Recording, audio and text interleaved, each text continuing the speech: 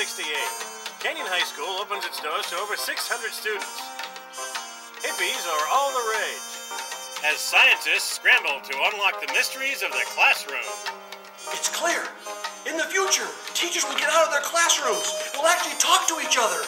Collaboration will happen. This results in programs that get everyone motivated and headed for college. Collaboration at its best.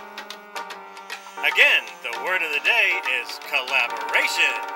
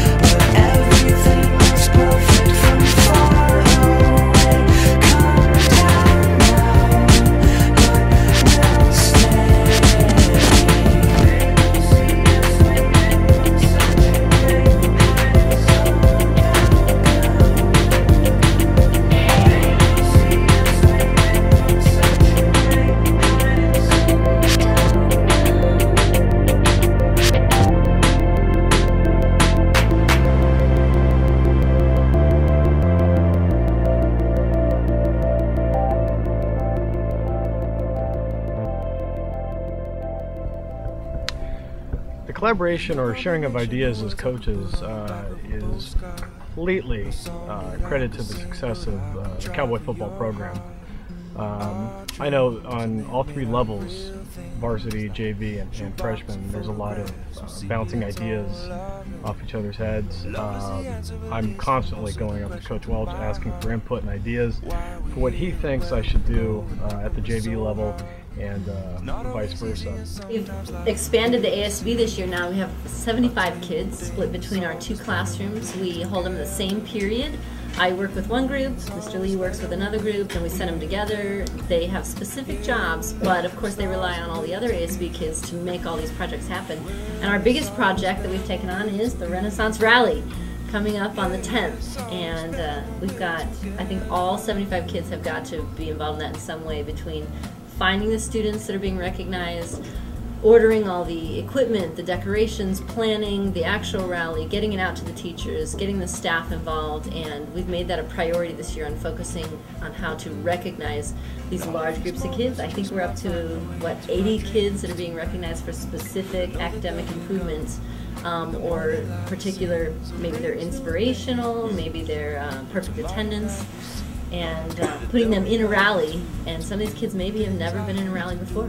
Renaissance is about like bringing the people that are not the popular people, the football players and the cheerleaders and everything, and kind of acknowledging them and praising them for trying hard to bring their grades up, and just bringing them into the spotlight for a few minutes and giving them praise so that they'll keep trying to do better. AVID is a program that's been at Canyon for about 4 years, and it's a program for the kids in the middle. It's the kids who would do just fine. They'd graduate from high school, maybe go to a community college for a few years, and then go on to a four-year university or a job. But these kids want a little bit more than that. They want to go straight to a four-year university out of high school.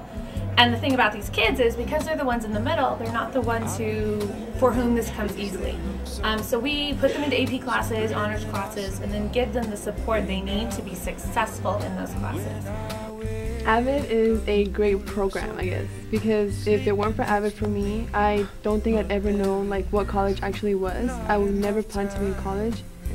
It gives you a big idea of what you need for college, what classes you need to take, the requirements, and like the outcome of it after you go to college. And it's really good. It really guides the student to participate in class discussions. In AVID, we're taught to go above and beyond, like take more than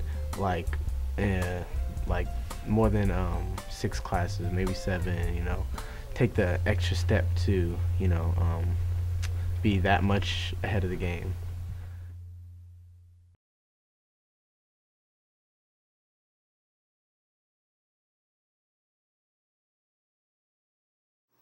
And collaboration is a thing of the